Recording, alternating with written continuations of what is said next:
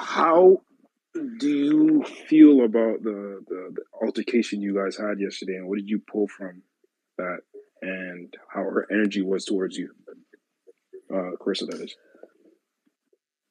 Yeah, I think that's a great question. Honestly, when I go to a fight, I'm about my business. I'm there for one thing, and that's to enjoy the fights, right? You know, they came. Chris Mannix came, did a short little interview with me. I kept it short, simple, and classy. I know my mouth, and I know that I can say a whole lot, but there's only so much to say, right? And I kept it short, simple, and the fight continued and fight was over. It was time to go in the back. Honestly, I knew bumping into Claressa, it could have been one or the other thing. Again, I don't have to step to nobody. I'm about my business. I'm a grown woman. I move with class. Okay.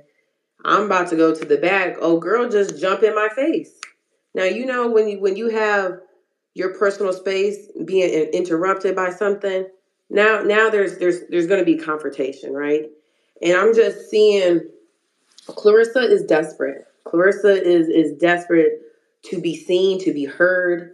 And as you could see, she doing a whole lot of rah-rah. She yelling. She can't even have like a simple back and forth. And when we have this back and forth, there has to be some sort of substance when you talking. To say I'm broke, to call me a drug cheat, what is that even saying? At this point, you still not trying to make a fight. You trying to make things like just there's no substance to the conversation. So for me, I'm just like, why am I going to continue to stand here? I'm trying to eat. I'm hungry. You know what I mean? So it just showed me obviously Claressa's character, who she's always been. She's a very insecure woman. A lot of people don't know the full story. I know a lot of people were like, oh, they were friends first and this and the other. I was cordial with this girl because that's just who I am. I get along with a lot of people. But I knew there was underlying issues when it came to Claressa. My spirit told me about that. You know what I'm saying? And this is what people really have to understand is Claressa been envious of me. That's why she probably wanted to be my friend. This is probably why she wanted to be close to me. Cool. But when that stuff, that envious and jealous spirit get to eating at you because you can't be that person or you trying to be that person, it don't work. And that's just what that is. And again, this whole situation got turned into something personal because I was asked a simple question about would I fight Claressa? And I said yes. This would be an opportunity for two great women, two champions to come together to make a bag and put on for the sport. That was my whole intention from the get-go. But of course, Claressa took it personal, and here we are today talking about it. That's a great point. Y'all are such big names, right? Like, and I'm always about the big name fights. I think the fans want it. So, if you look at that, a lot of people disagree and say that she may be too big for you. What do you have to say to those fans? Listen, this be too big. I get it. An average person be like, oh, she's too big. Claressa, my size. That's how I feel. In my mind, I can beat Claressa on any given day. Y'all gotta understand, I've been fighting big girls my whole life.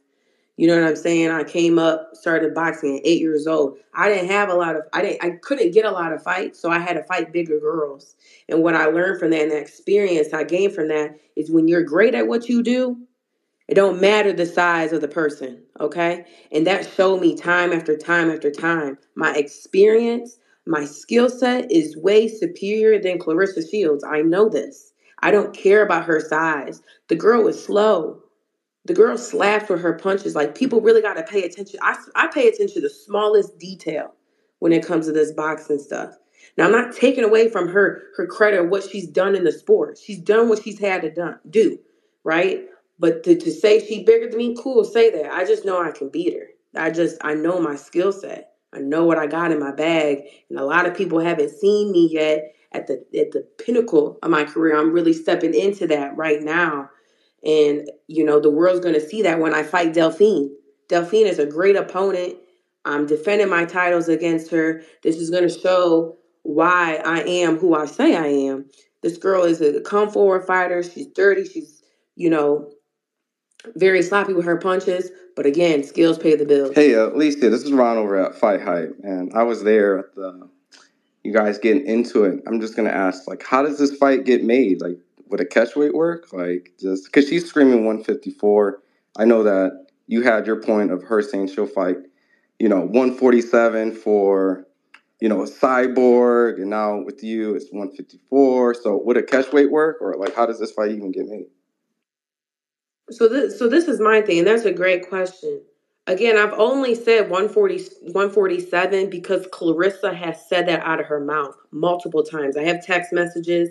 We have the screenshots of her saying 147. If you're calling these other girls out, an MMA fighter at 147, why aren't we able to make 147? If you need a nutritionist, then get that. If you can't make the weight, then just say that. You know what I mean? Don't say, oh, I'm not coming to 47 because you're a drug cheat. Like that don't even correspond like with what we're talking about. I'm only going off of what she said, which was the 147. And I think that's a fair weight. I really do. Could we do a catch weight? Possibly. But I'm only going off of the 147 because that's simply what she said. So I'm holding her to that. Wolf, you got a question for Alycia? Yeah. Hey, Alycia, how you doing? I wanted to Hey, Alycia, bro. Alycia. All All right. right. So I wanted to ask you, how do you see a fight between you and Claressa? How does that do for women's boxing, and from your opinion, from your perspective? How does it benefit women's Yes, how do you see boxing? that benefiting women's boxing?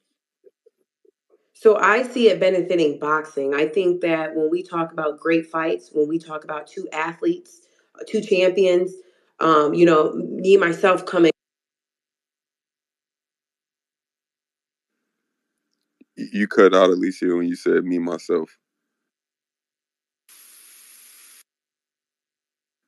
Alycia, can you hear me?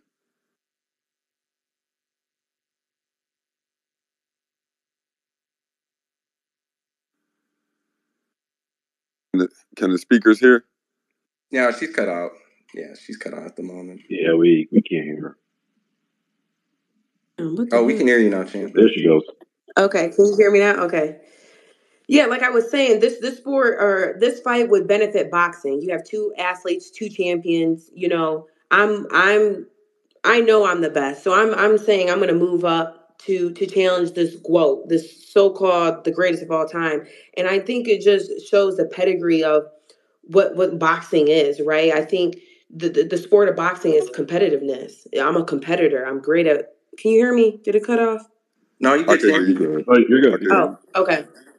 Yeah, it just shows that the competitiveness in two people, and I think it's going to show why one athlete is just superior. I think that's just the end all be all is who is more superior. You have someone who's great, who's accomplished the Olympics and the gold medals and all, can't even keep up with the accolades, right? But you also have someone who has the work ethic, who maybe doesn't quote unquote have all the belts, the gold medals, but I got work ethic and I got heart and I got skill and experience. I just know that trumps everything. Like that's just what I know. So I think it just shows who's going to be just more superior in the game of boxing.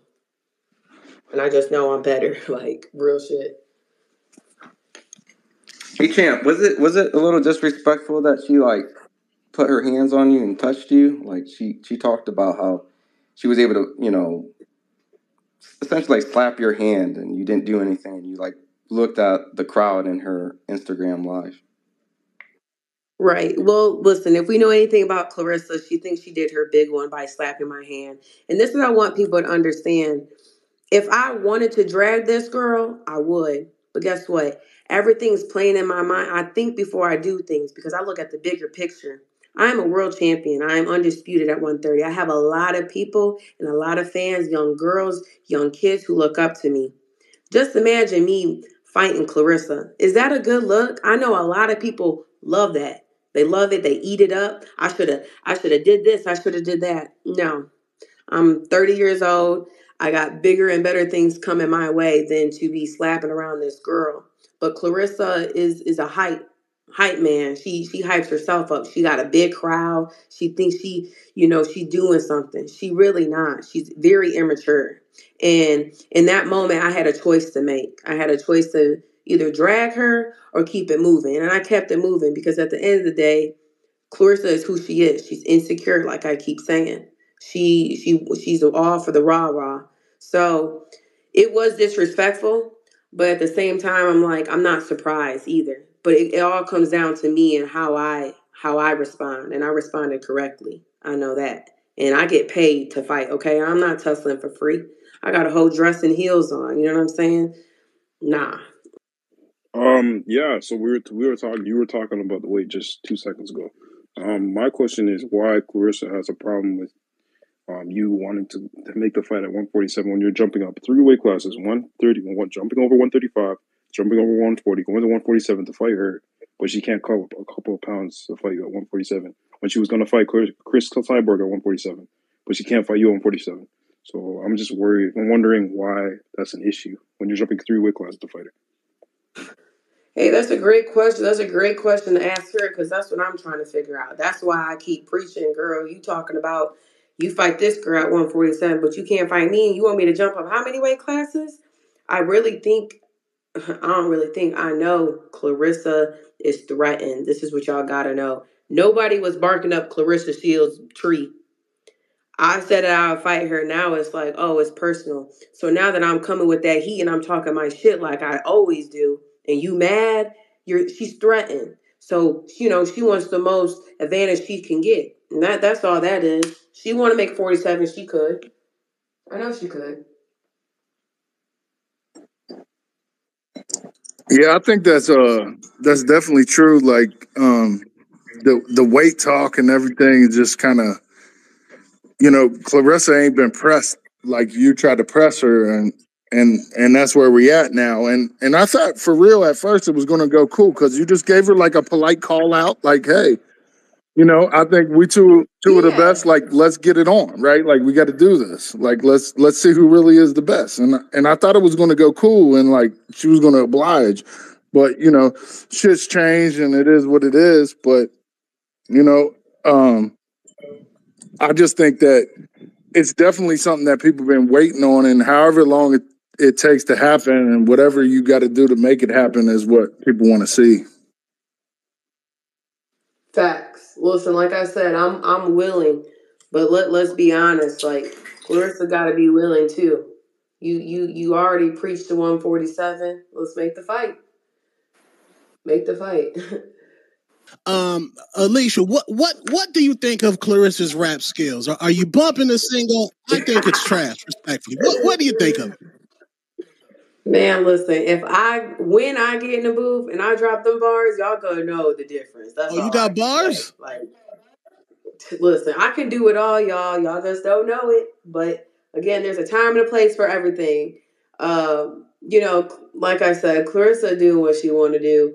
I think every fighter at the point do what they want to do. But I'm definitely killing her in every area. So okay, and to keep it real, when I saw when she grabbed your hand, I was absolutely terrified. Like I feared for your life, being that she been in the MMA. What was your thoughts when she grabbed your hand? Did you think it was going to be like a guillotine situation? Like what did you think? Listen, I'm a type of person who sends off energy. Claressa, again, she's all that. She's for the look. She thinks she did her big one. You know what I'm saying? I think I see her tweeted like, "Oh, she punked out." If y'all think that's fucking out, go ahead. Think what you want to think. But like I said, I get paid to fight. You know what I'm saying? I get paid to tussle. And I'm also looking at the bigger picture things. I got heels and a dress on. Like, let's be real. You know what I mean? And I know security was right there. So, go ahead, do how you want to do it. But again, I realized the position I was in. You know what I mean? So, and gotta think bigger than what's going on. I'll tell you that. In regards to Amanda Serrano says, I don't like when fighters call me out. I want to be nice, kind of like Canelo, respectful. What's your thoughts on that? Cause I like when niggas like say, let's just run the fade. I don't need to be friends. I just want to run the fade. What's your thoughts on how Amanda Serrano wants you to be respectful in order to get the fade? Listen, shut that soft shit up. We don't want to hear that. We want to fight. I get it. There's a line that you draw, but at the end of the day, Amanda Serrano's in the fight business. We fight. You know what I'm saying? That's just what it is. I know you nice. I'm nice too. I'm very nice. But I'm also a fighter too, and I also know when I want that smoke, I want to fight, and I'm gonna call you out. That's just what it is. Ain't no hard feelings. Stop taking shit personal. You know what I mean? It's a fight game, y'all. Like, that's the chilling. we get paid to fight. Like, we get paid to get in the ring, and we get paid for people to watch it. Like, I don't know why people get so butthurt and bent out of shape with stuff like that. It be blowing my mind. And one maybe you just have to ask politely too, though. You know, I don't know. You said what? Just ask politely. Can I get the fade? You know, like maybe that's all you got to do.